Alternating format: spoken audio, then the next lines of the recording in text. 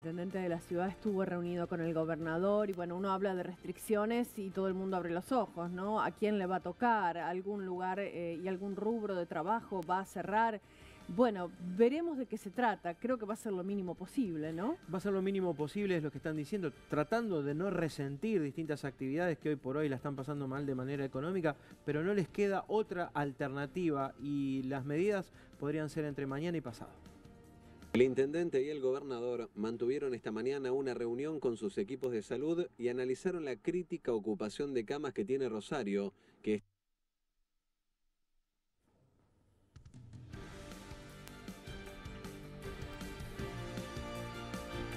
El intendente y el gobernador mantuvieron esta mañana una reunión con sus equipos de salud y analizaron la crítica ocupación de camas que tiene Rosario, que está por encima del 90%.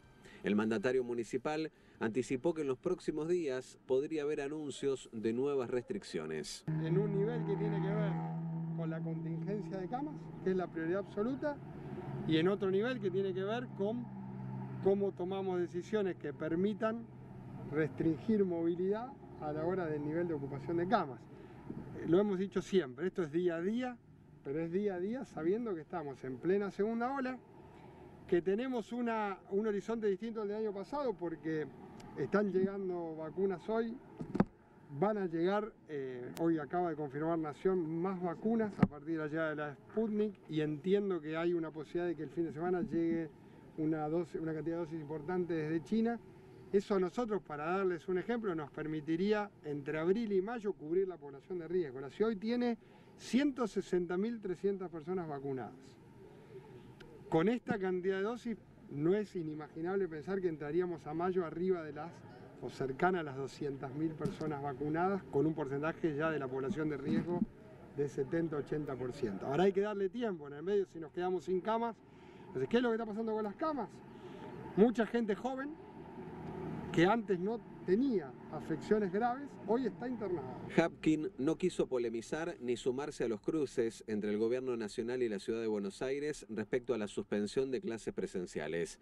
Eligió un tono más conciliador, pero dio su opinión.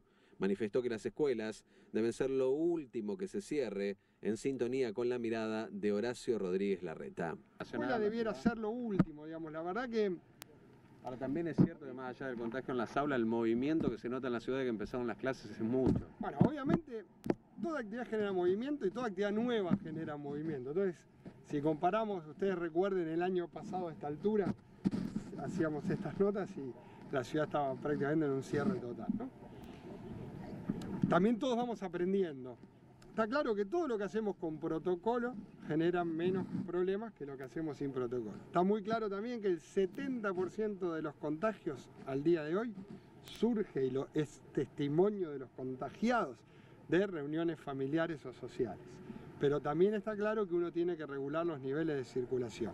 Respecto a las nuevas restricciones, el intendente no dio precisiones, pero se presume que podría ser la de restringir aún más el horario nocturno de circulación vehicular, algo que está siendo conversado con la provincia, que es, en definitiva, quien tiene que tomar la decisión.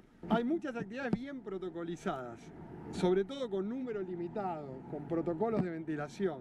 Lo que tenemos que apuntar es a lo que genera grandes concentraciones de personas o medianas concentraciones de personas. Sobre todo eso estamos viendo en los fines de semana.